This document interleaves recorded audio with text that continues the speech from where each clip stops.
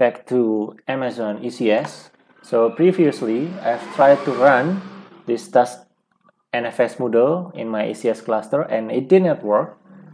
And if I try to find what's the cost is because this NFS server in Docker requires the privileged option. So we can see in the Amazon ECS guide is that when this privilege is true, the container is given elevated privileges on the host container. So it's like it has access as the root user of the host container instance. So in order to change this, I need to select the original task, and then I will create a new revision.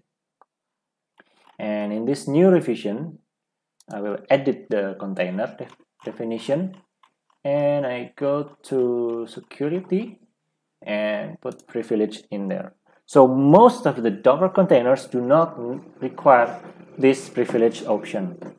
And actually, this is my first time having to enable privilege to run a Docker task in a ECS cluster. So most of them do not require this. But specifically for this NFS server, Alpine, this requires privilege to be set to true.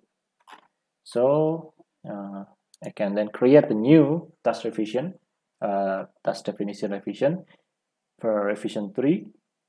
Then I can run task, and I can run this task definition revision 3 on the ECS cluster that I want.